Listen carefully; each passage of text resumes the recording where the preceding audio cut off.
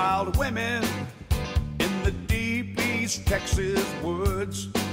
They read some good books and party with the authors and have more fun than you think they could. Wild, wicked, and free, they're the Pulpwood Queens. Pulpwood Queens. Wild, wicked.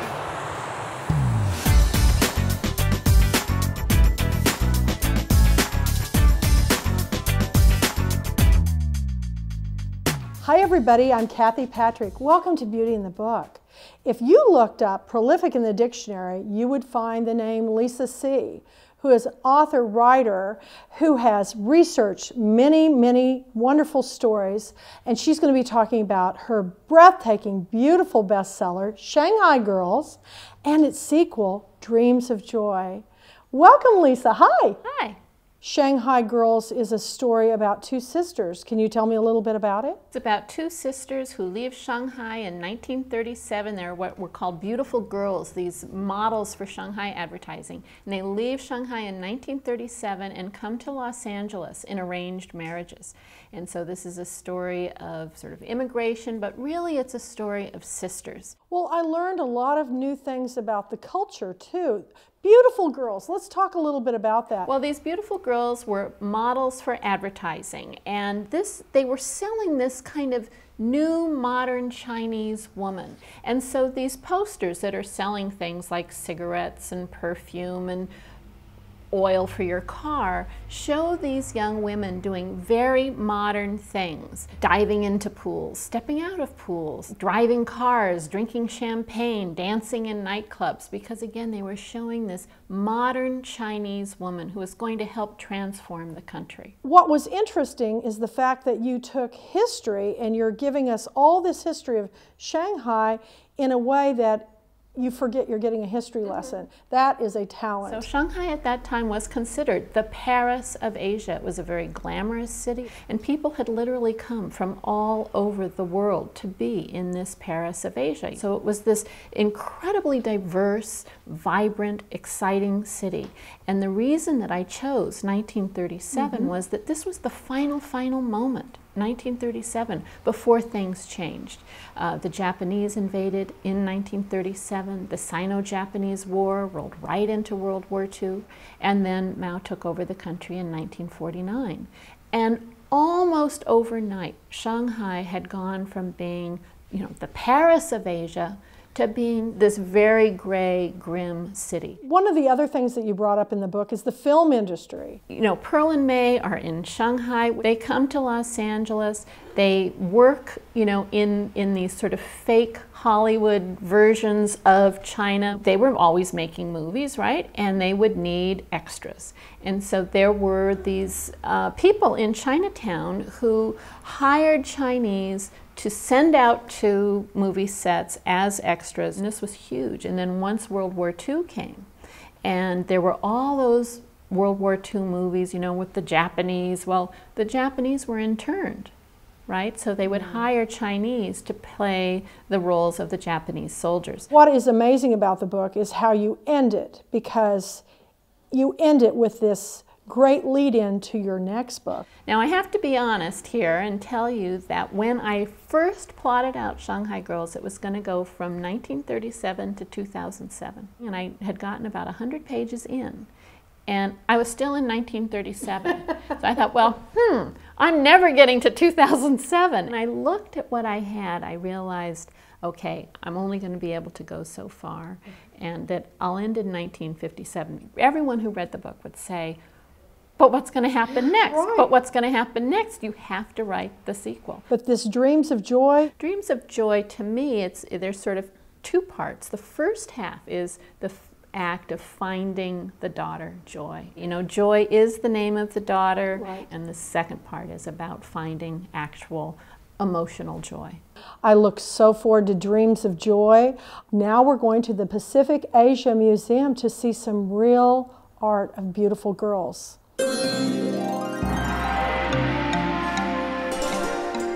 This museum originally was a house belonging to a woman named Grace Nicholson, and she built this Chinese house. And now, of course, it's a museum. And right now they're having this exhibit on Chinese poster art, and this is really sort of the origin of the beautiful girl posters.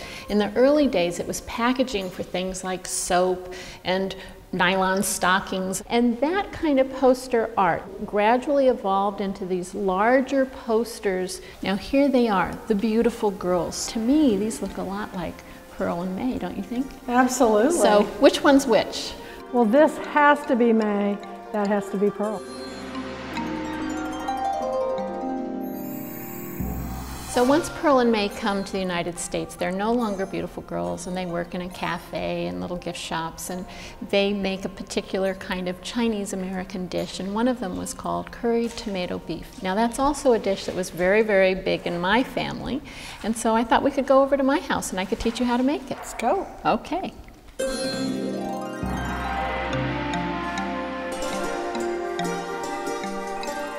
Tonight we're going to be making what I call 3-generation curried tomato beef lo mein. First you put a little bit of just vegetable oil in the wok and you start heating it up. Wow. And this is something that we've been making in my family for years and years and years. Over time, this recipe has now come down to me. Now I do marinate the meat in soy sauce, sesame oil, and some sherry. So now I'm going to put in the beef.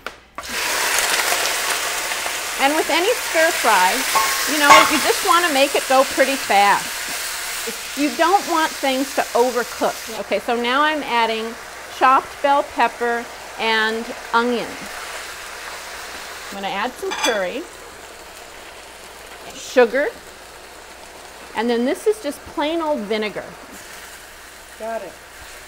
And then just at the last minute, you just add these fresh, beautiful tomatoes. Okay, this looks about ready to me. Here we have just the noodles that I cooked a little earlier.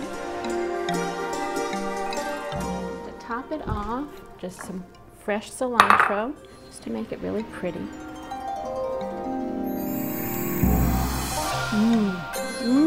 Very good. This was quite a dish. I think it's time to make you look like a dish. Let's go do that makeover. Let's do it.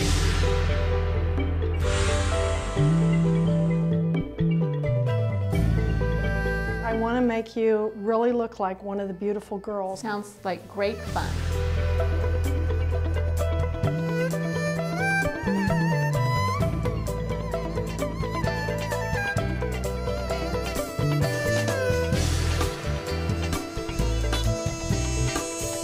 You don't look Chinese, really don't. I get that question all the time. Really? Yes, so I'm an 8th Chinese. An 8th, okay. Just an 8th, but I come from a very, very large Chinese American family.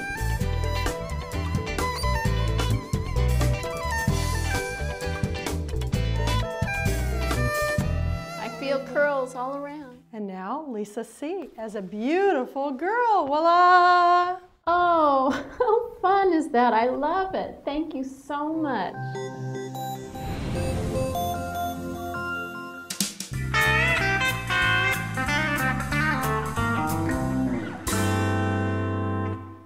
Welcome everybody. We're here with the Empress Book Club of Los Angeles. I know they all have questions to ask Lisa about her book. Who wants to begin? As a nonfiction reader, you're one of the few fiction writers that captivates me. I always get a Lisa C. book because your research is so pitch perfect. I do all of my own research.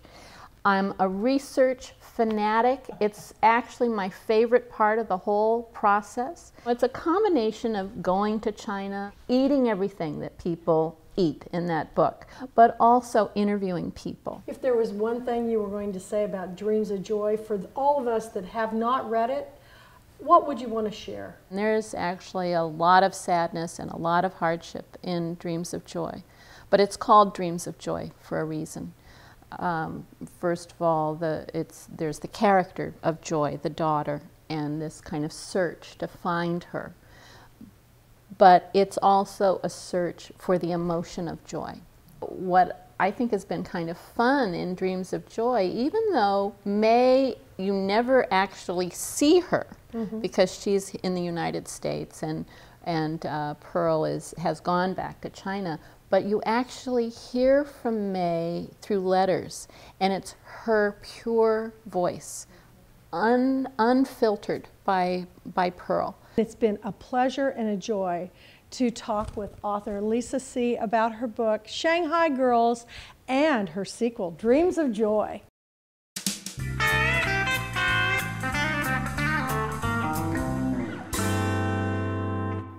Lisa See taught me what the word Shanghai means. Do you know? Go to our website to enter our Beauty in the Book giveaway. 10 people with the correct answer will be chosen at random to get a free copy of Dreams of Joy by Lisa See.